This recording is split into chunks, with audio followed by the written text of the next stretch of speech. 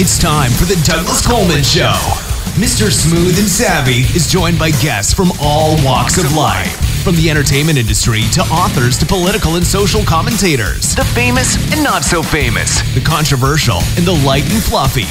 We have it all. Now, here is Douglas Coleman.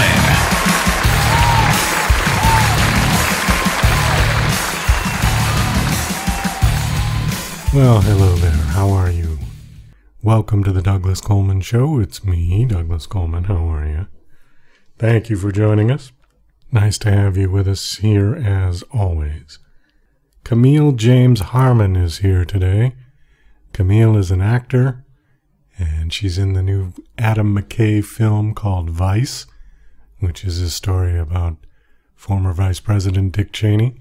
She plays Mary Matalin, and the film stars Christian Bale as Dick Cheney, which in itself is nothing short of a miracle, I think, to transform Christian Bale into Dick Cheney. And from the pictures that I've seen, I've not seen the film yet, but from the pictures that I've seen, it is an amazing transformation. He looks the part. So please check out the film Vice. It is in theaters now and will probably be on video on demand in the near future. So very excited to have Camille here with us.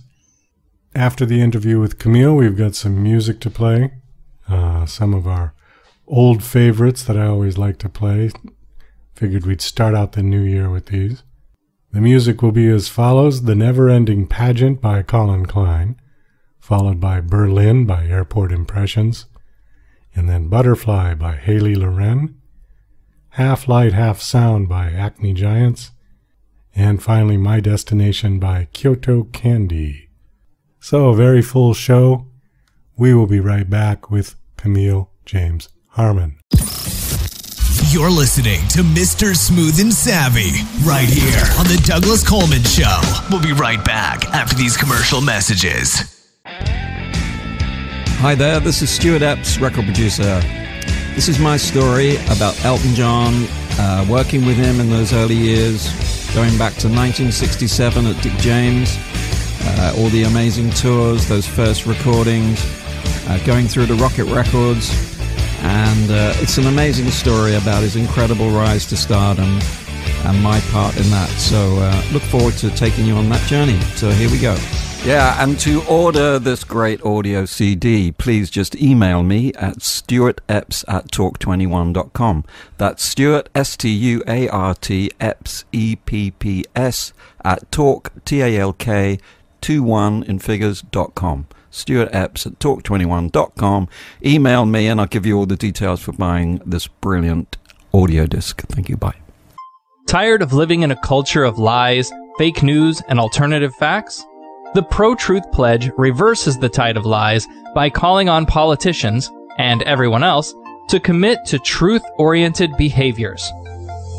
The pledge asks signees to commit to 12 behaviors that research in behavioral science shows lead to truthfulness, such as clarifying one's opinions and the facts, citing one's sources, and celebrating people who update their beliefs toward the truth. Private citizens who sign the pledge get the benefit of contributing to a more truth-oriented society. Public figures get more substantive rewards for signing the pledge in the form of positive media and public recognition. The pledge crowdsources the truth by asking volunteers to evaluate the statements of public figures who sign the pledge. Take the pledge, demand that your elected representatives do so, and encourage your friends to take it at protruthpledge.org. And now... Hey, Rocky, watch me pull a rabbit out of my hat. See? Nothing up my sleeve. Presto! Wrong hat. Now here's something we hope you'll really like. Okay, please welcome to the Douglas Coleman Show, Camille Harman. Hi, Camille, how are you? Hi, Douglas. Nice to be on your show. I'm excited. Thank you for coming on. Your husband was on about 2.5 years ago. We looked it up. He was on in July of 2016. So 2.5 years already. And I remember we had a nice conversation. He's an astrologist. Is that right? Yes. He's an astrologer here in Los Angeles. He has clients all over the world, though. You know, astrologers basically work on the phone and the internet. So he works at home. And he's on a phone call right now with someone. He's very busy this time of year because he does a lot of New Year's prediction shows. And I am his office manager, so I am handling all of that right now. So I'm doing double publicity duty. So let me ask you, do you guys, obviously you would do your own charts as well, right?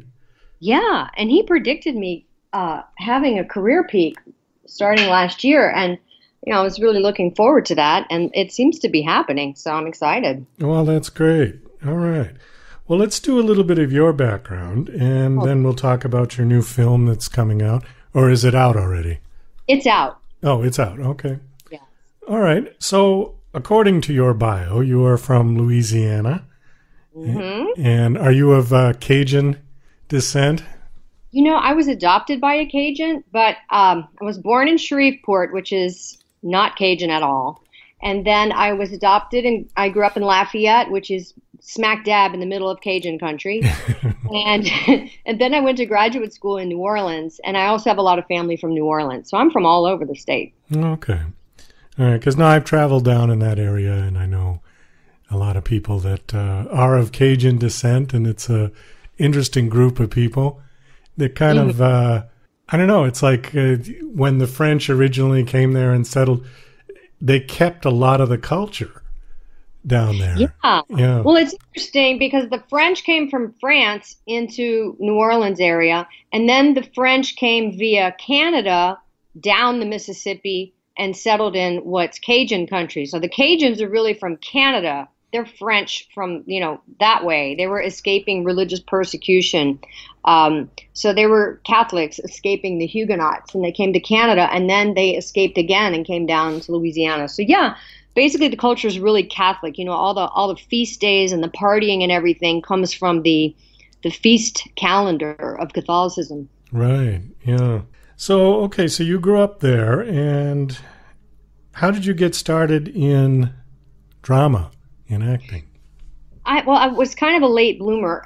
When I was in college, I didn't know what I wanted to be when I grew up. So I got a degree in general studies, arts and humanities, which was wonderful actually for an actor because I got to learn a little bit of everything and design my own degree. It was really fun.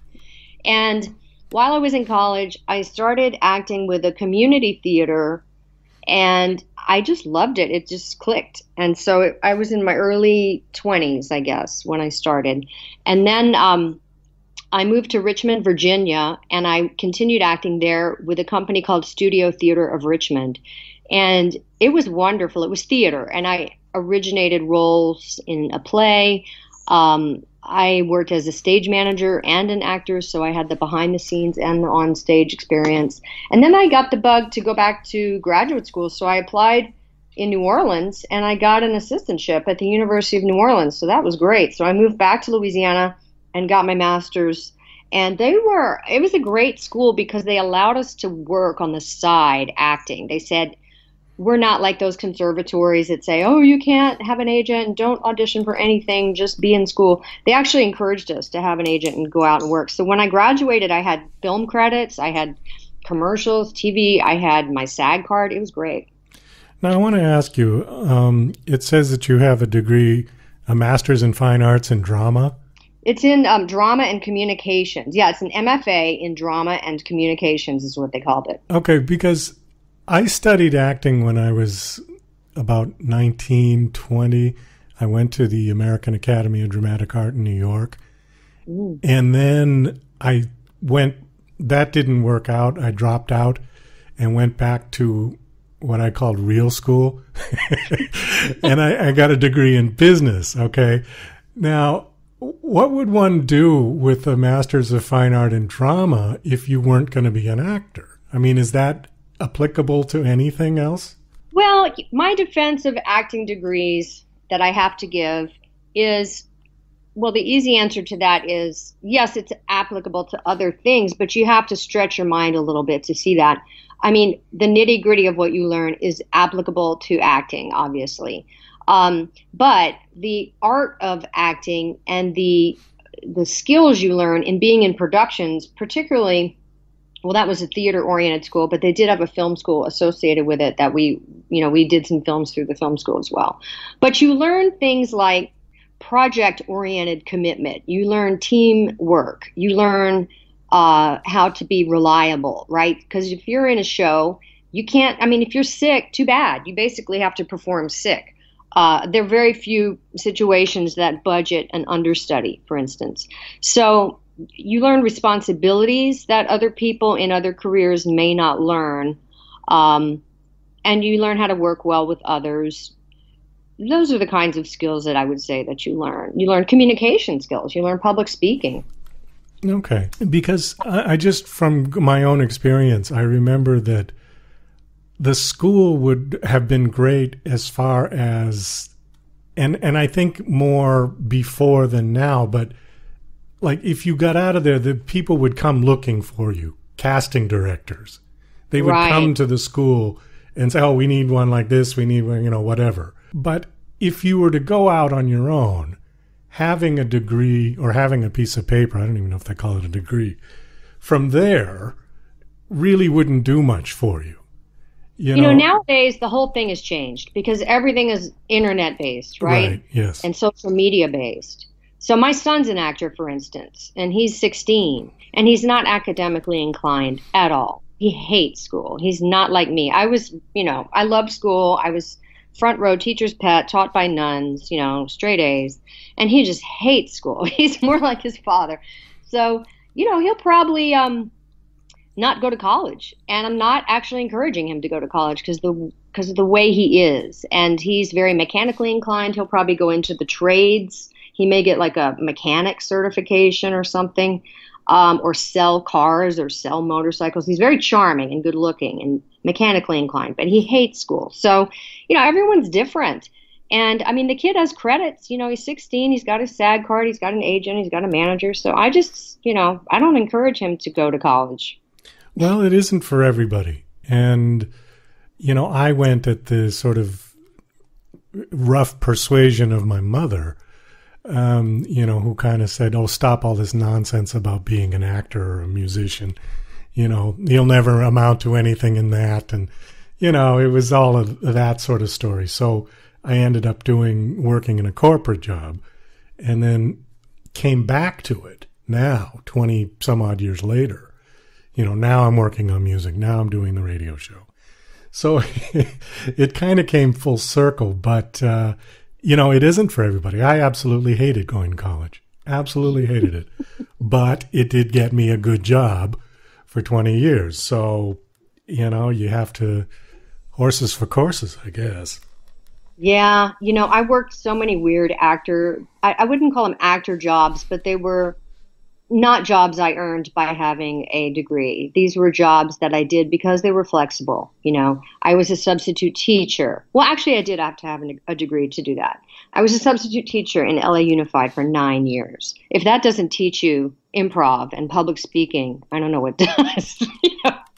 Getting in front of a group of kids that don't know you and having to hold court for the whole day, sometimes with no lesson plan. That was a great experience.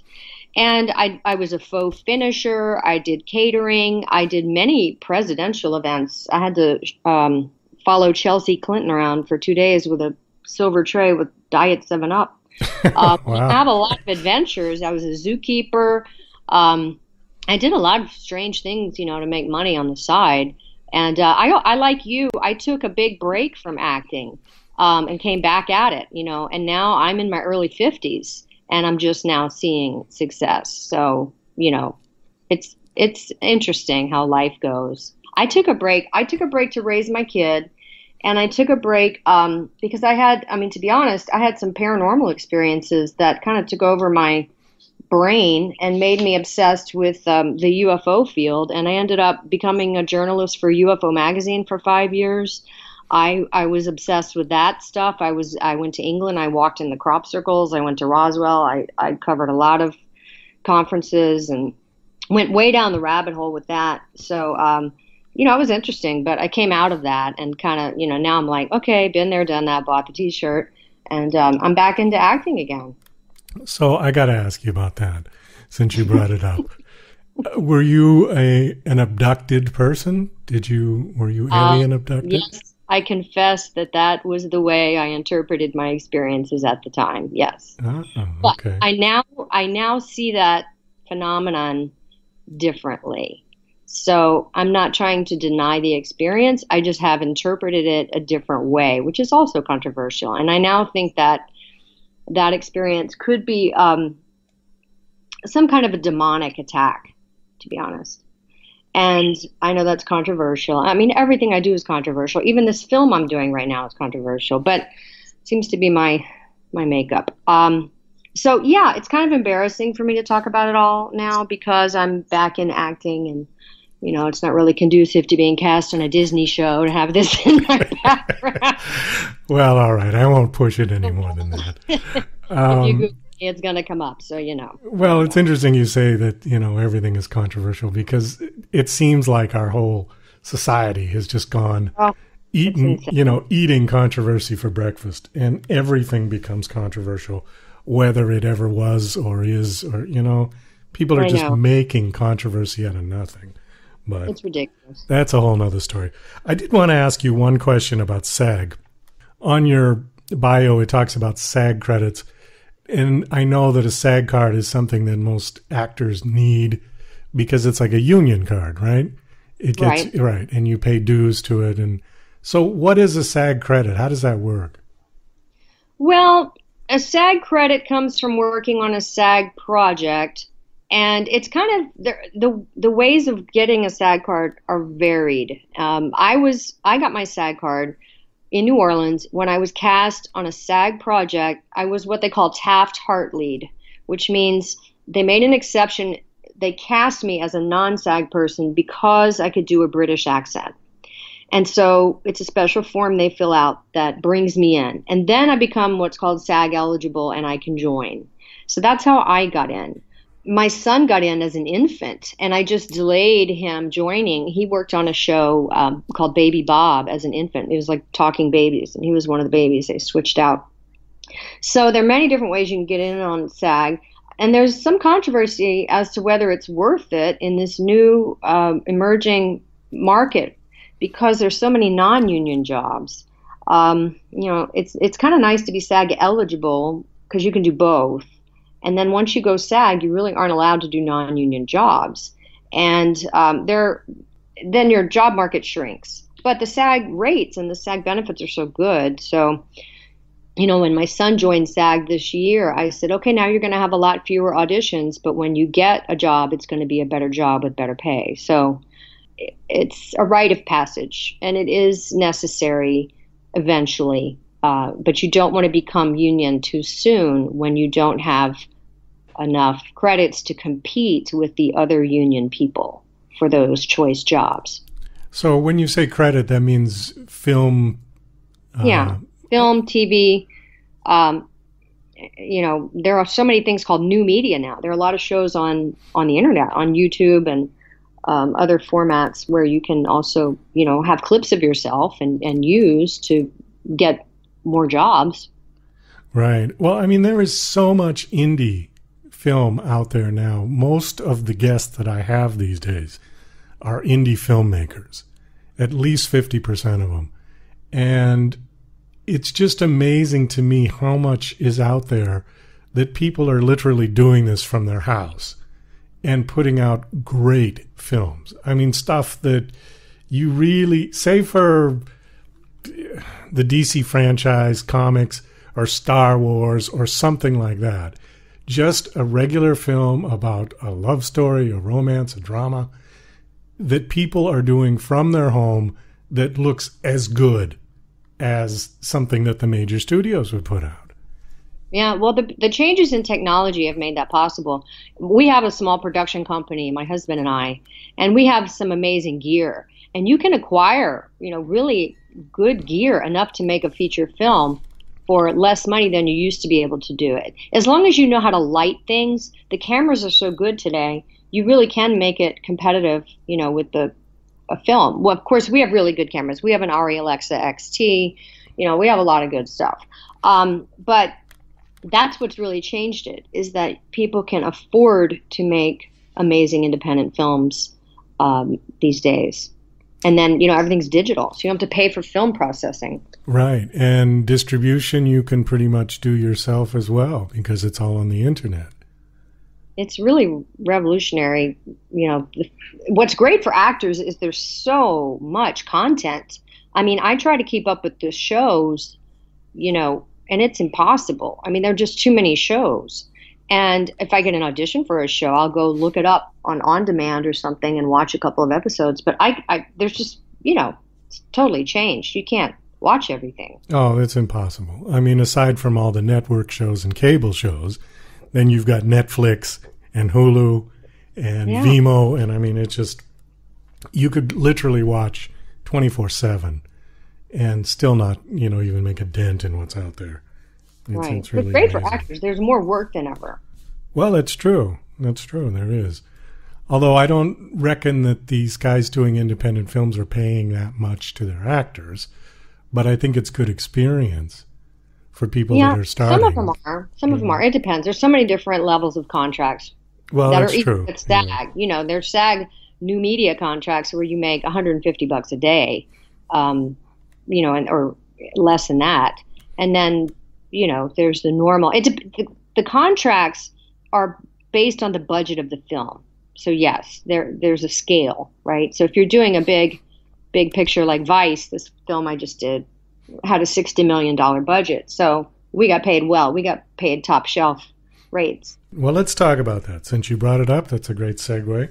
The film is called Vice, directed by Adam McKay, and he also wrote it, I think. Yeah. Yes. And the film, why don't you tell us just basically about the film? What's it about?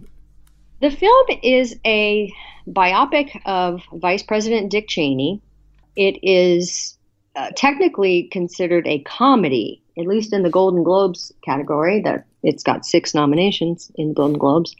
The reason is it's kind of a mixture of drama and dark comedy. If you saw Adam McKay's film The Big Short, it's similar to that in format. It tells a very complicated historical story, but inserts comedic bits that pull you out of the drama style of the film and take you in another direction and then place you back into the drama style of the film. So it's very jarring stylistically, and that's very fun to watch. Well, that sounds really interesting because, I mean, off the top of my head, I can't think of a less funny person than Dick Cheney. Yeah. And Christian Bale is such a master actor. Oh, my God. Just to be in the room with him as Dick Cheney, I was so mesmerized by his energy and his ability to stay in character all day long, between takes, everything. I mean, the guy was amazing. He had to go to set like at 4 a.m. and get in makeup and then work all day, carry the film. And the prosthetics and things he had to wear were so well done. I mean, you couldn't see anything. I mean, he was just Dick Cheney when you were around him. One thing that was interesting, the set, we shot at Sony, and it was icy cold. They had to keep the whole soundstage air conditioned. I don't know what temperature they kept it at, but it was pretty cold. And the reason is because there were so many actors, not only Christian Bale, but Steve Carell was wearing prosthetics and wigs and such.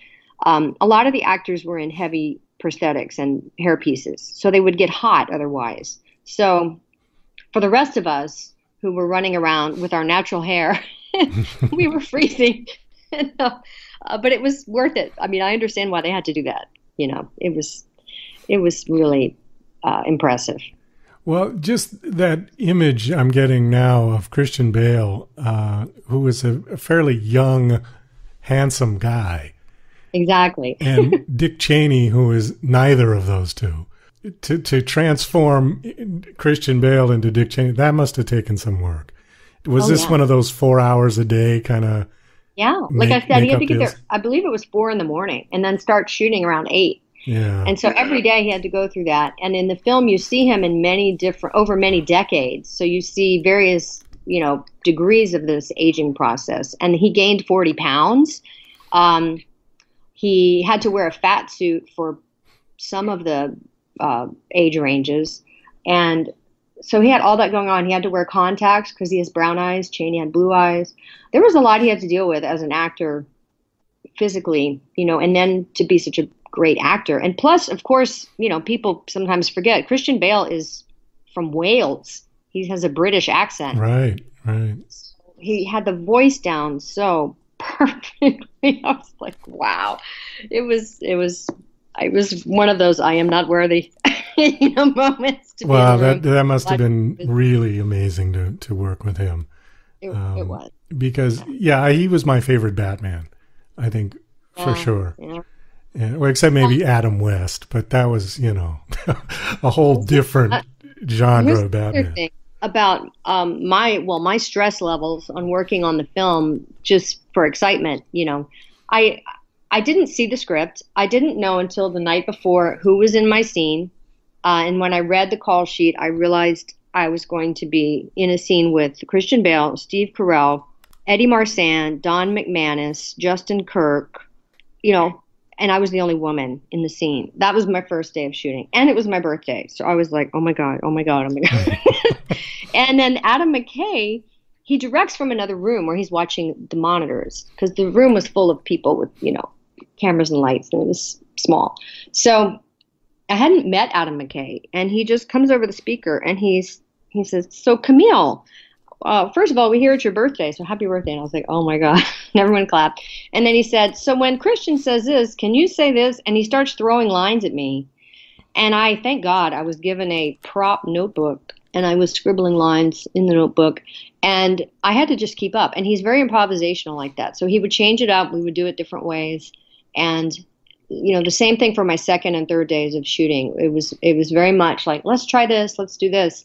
All of this while he's in another room, coming over the speakers like, Oz and the Wizard of Oz. It was really fun, and I had to be on my toes. And I had researched Mary Madeline. I had watched videos of her, and I have a lot in common with her, actually. I really enjoyed reading her book, for instance. She lives in New Orleans now with James Carville. So I really enjoyed a book they wrote together called Love and War. And I actually wrote her a letter and sent it to her through her church, because I know where she goes to church. And I don't know, what she's going to think of the film. She's probably going to hate it, because she really likes Dick Cheney. And she was his advisor. She worked very closely with him in his vice presidency. So, but I felt compelled to write her because we had a lot of things in common. We're both half Irish. We both are Catholic. Her daughters went to the same school I went to, things like that. Anyway, it's just weird doing a very highly charged political film in this climate. It's like some people love it, some people don't. The reviews are all over the place. But it was really exciting for me as an actress to do it. And it's the biggest film I've been in so far. It's not the biggest role I've had, obviously, but it's the biggest film I've been a part of. Okay, so you brought up the character. Your character is Mary Madeline.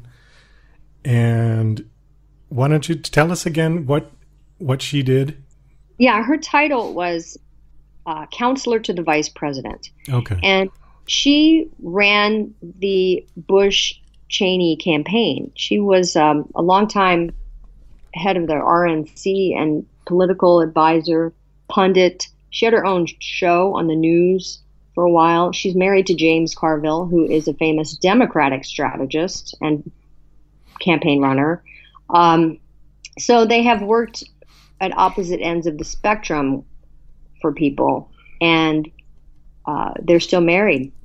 Well, that is amazing. Amazing thing. Yeah. And I really enjoyed reading their book because she would write a chapter and then he would write a chapter, and they would discuss different ups and downs of their life together from their own perspective. And for instance, when Bush won, right? So Mary's all happy, and then she gets offered this job in the White House with Dick Cheney. And, and so James is upset and bitter and resentful. And then when the Clintons won, it's the other way around. So they have a very interesting marriage in high-level politics that they somehow managed to keep together. They don't talk politics at home. But so she worked very closely with Dick Cheney, and that's why she's in the film. No, you reminded me of Arnold and Maria Shriver.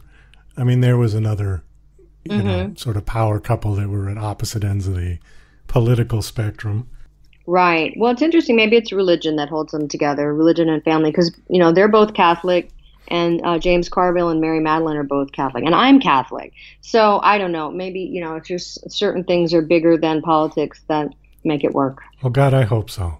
I mean, there has to be more to life than politics. Please, it's exhausting. Yeah, and, maybe people like that, maybe people like Mary and her husband, they can talk about it. It's like business, and then at the end of the day, you put it on the shelf, and you forget about it. I guess so, you know.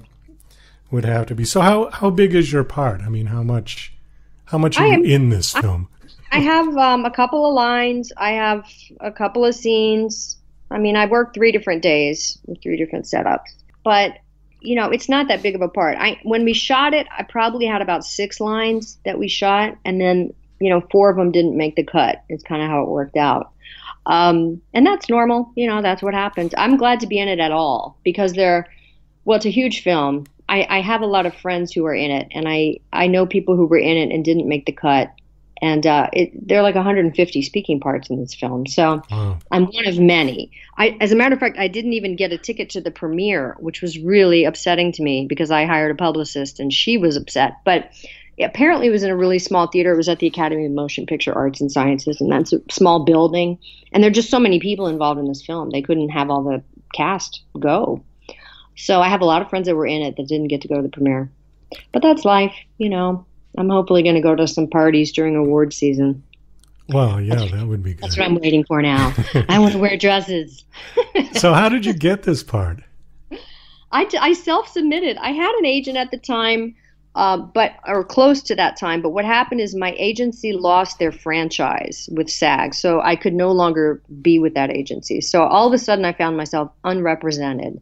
And at the time I submitted for this, I submitted myself. I submitted myself on Actors Access.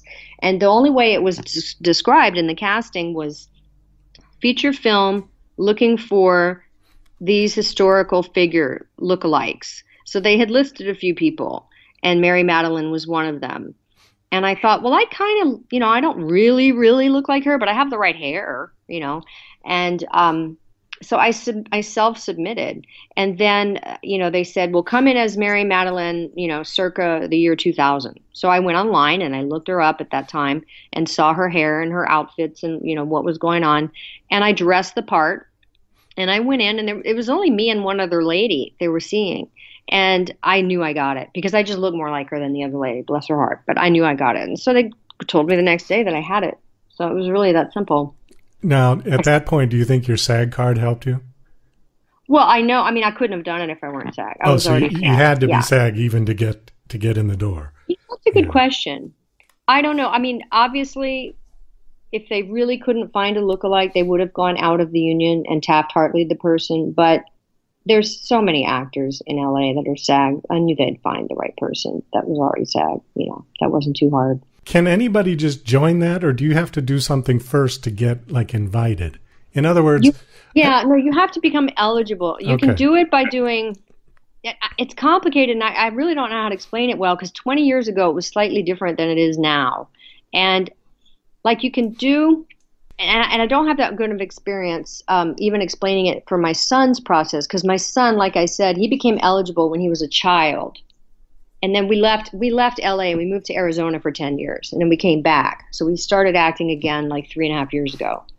So he already hit the ground running. I don't really know how it – apparently you can be in one of these low-budget new media SAG things where they're allowed to hire a certain amount of SAG people and a certain amount of non-SAG people.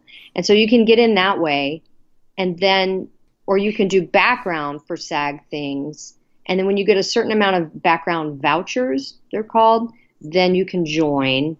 So those are the ways that I know of. I'm not really an expert on SAG. I'm sorry. No, that's okay. I've been in it so long, I just don't worry about all that. The reason that I ask is because for aspiring actors who show up on the doorstep in Hollywood wondering if they need a SAG card to do anything, and how do they go about getting them? And non-union work. They should work non-union and build up credits. Okay. Yeah. All right. Well, listen, I think we've covered it all. Anything else you want to talk about? You got any new projects coming up? I have another film coming out. It's called Loquisha, and it's a feature comedy. I went to a screening a couple of weeks ago. It's funny. And I play a news anchor in that. It's just a one-liner So I'm looking forward to bigger parts. I have an agent now. I have a manager now. My husband says I'm coming into this astrological career peak. And, so I just think that this film will open some more doors for me to get auditions for really good stuff like television shows and things. Because of my age and my type, I play professional women or moms, older moms, like moms of the college kid, moms of the high school kid.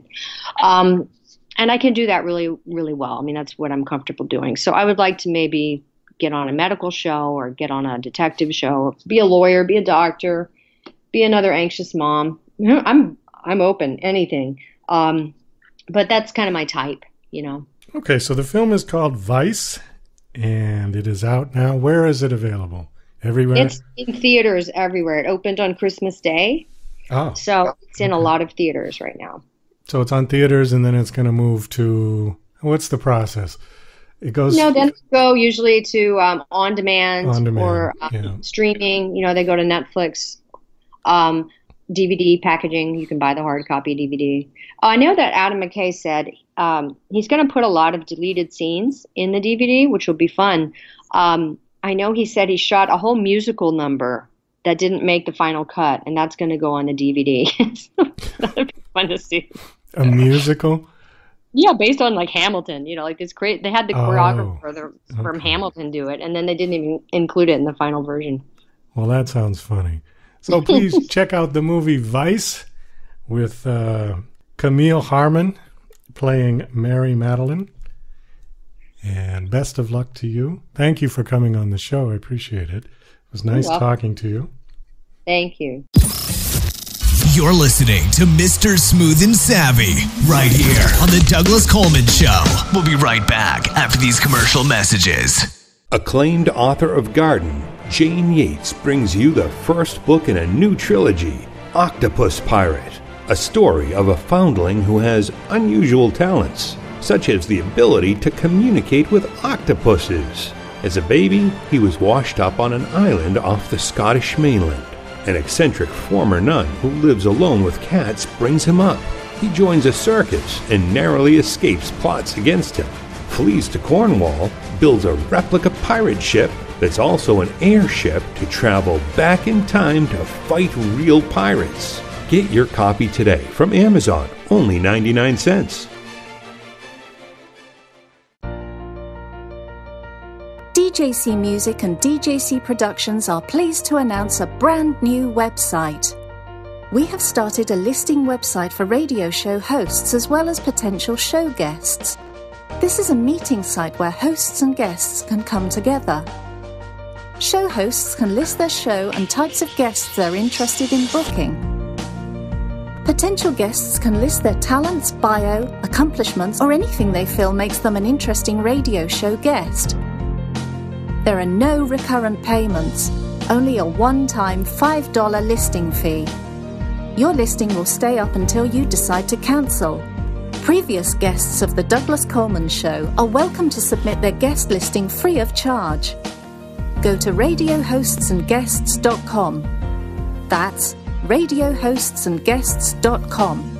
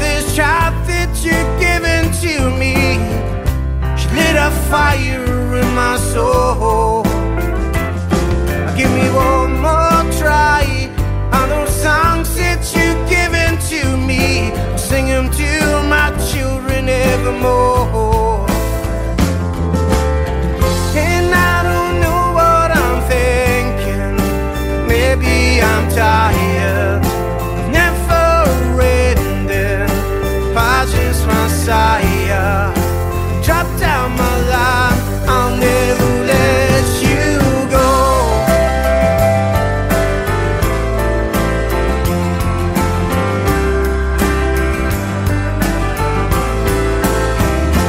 'Cause I won't look back, missed opportunities. I won't look back, now you've given love to me. I won't look back, missed opportunities. I won't look back, now you've given love to me. Oh, oh, oh,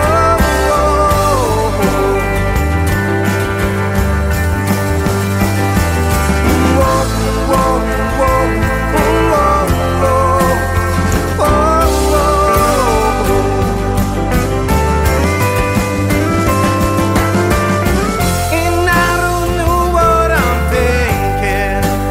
Maybe I'm tired, never ending, patches Messiah. Drop down my line, I'll never let you go. 'Cause I'm so tired of this never-ending pageant story. I can do this anymore.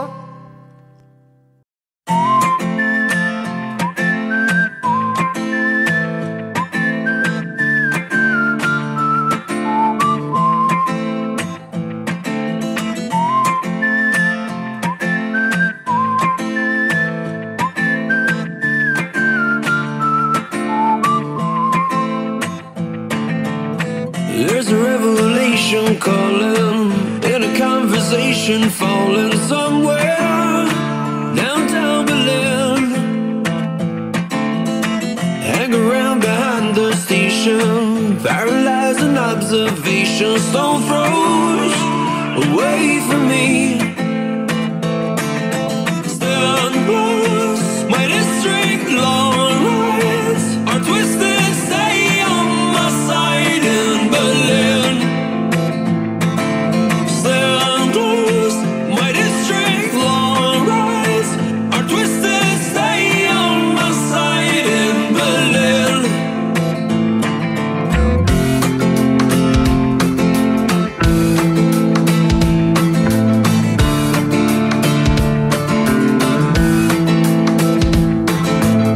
Lost in ways of people walking on a lantern into crystal colder than in the dream. Counting photographs and pictures, sentimental spaces, fixing time and again. Stand close, mighty strength, long rides are twisted. Stay on my side in Berlin. Stand close, mighty strength, long rides are twisted. Stay on my side in Berlin.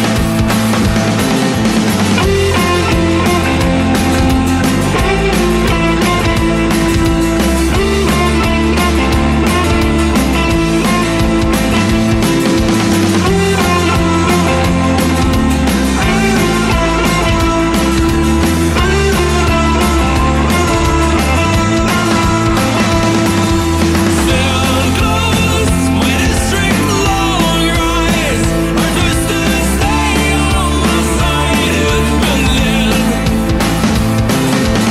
Stand close, mighty strength, long rides are twisted. Stay on my side in Berlin.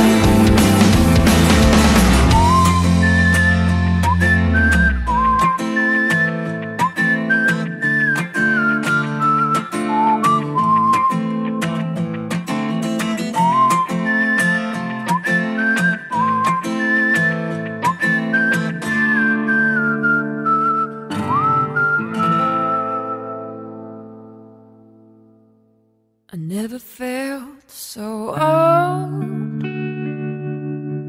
so ready to fold it all down, so at home on the cold hard ground. I'm not chasing the sun, no more how I love that light. But it don't help when the nights get long. I'm too tired to right all the wrongs I must have done to end up so far gone.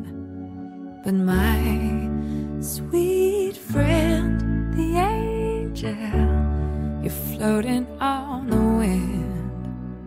Tell me this is not the end. And you say that I just gotta play this game and leave it alive. And someday,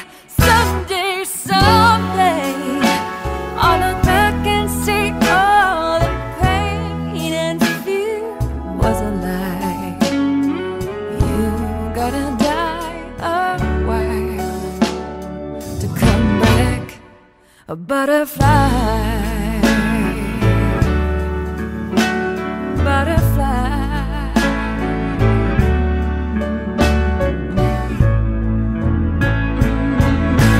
When it comes to change, all I know is to rage against. It don't matter the cage I'm in, it still feels like a home to me. But then the rain comes down and I'm afraid that I'll drown in you. Cover my hair, but it's loud and clear. There's only one way out. And oh, cruel world, you break me out of all my shells. I guess you know me well. And you say that I just gotta play this game and I'll leave it alive. And someday, I'll look back and see all the pain and fear was a lie. You gotta die a while to come back a butterfly.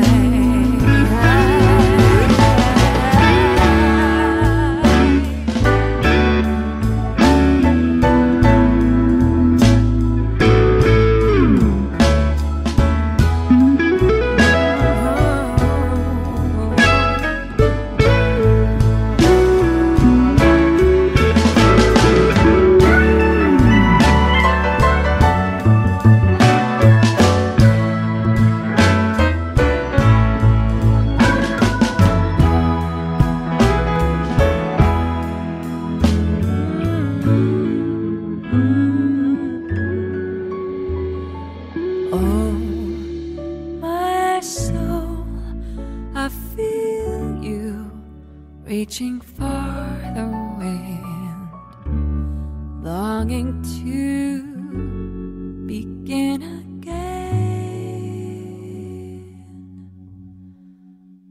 Butterfly.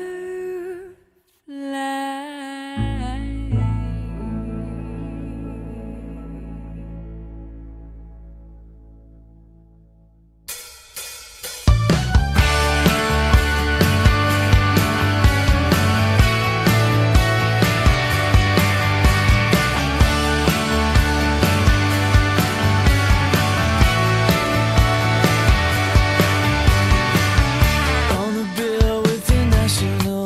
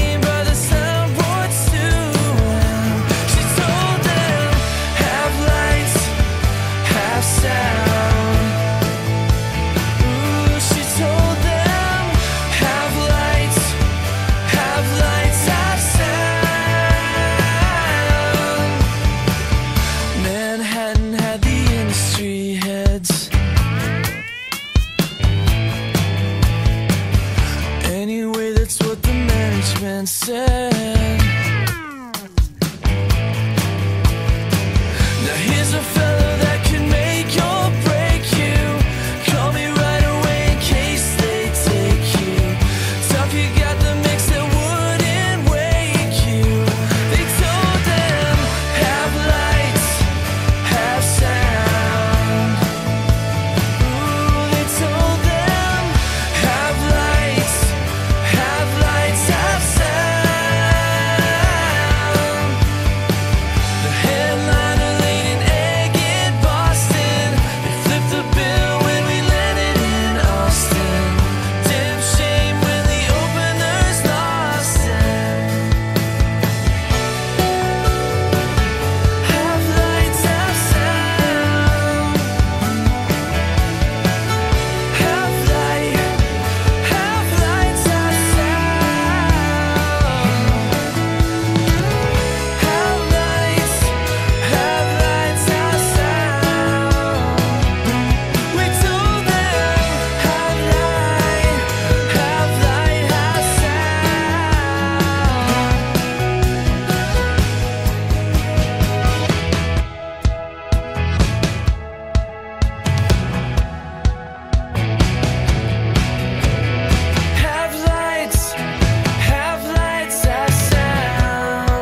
Ooh, we told them, have lights, have sound.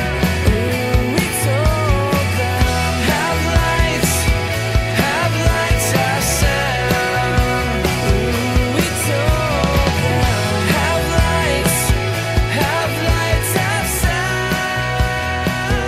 We told them, have lights, have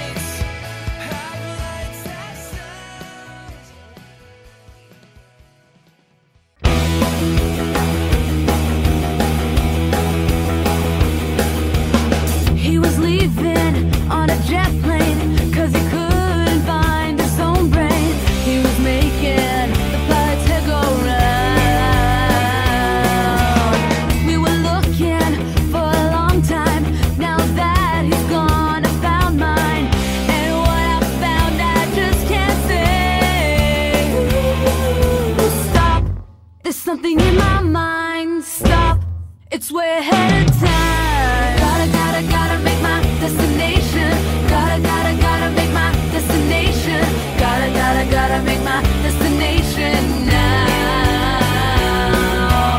Time is precious, where you're standing. Your eyes are most commanding, but your mind is about to break down. There's a vision, I can see there, some sort of magic up in the air. I wonder, should I fly away? Stop, I know you're not too far. Stop, please tell me where you are. Gotta make my destination. Gotta make my destination. Gotta make my destination now. Gotta make my destination. Gotta make my destination. Gotta make my destination now. My destination now. My destination now.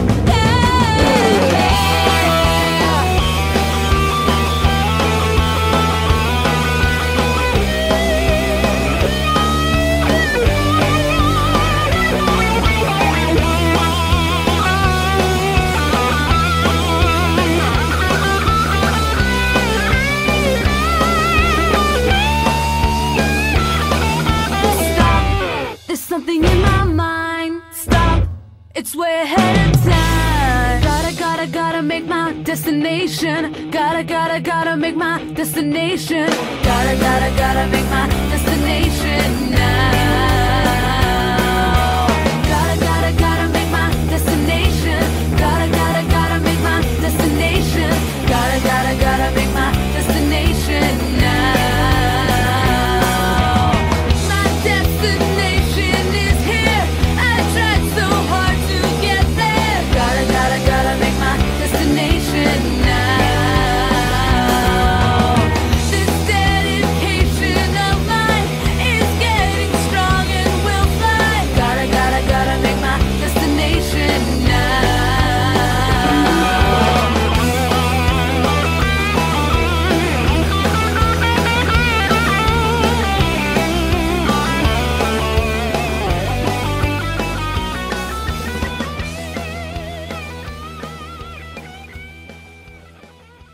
that's about all the time we've got for the show today. I want to thank my special guest, Camille James Harman.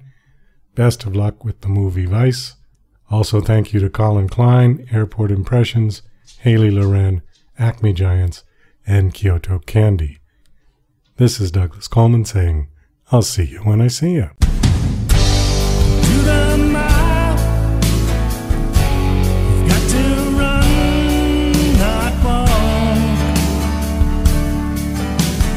To give a sermon, you've got to preach, not talk. To reach the mountain, you've got to climb, not dream. To say you love me, you've got to speak, not scream. All the way on love, can't do it just halfway. All the way on love, it's a pain.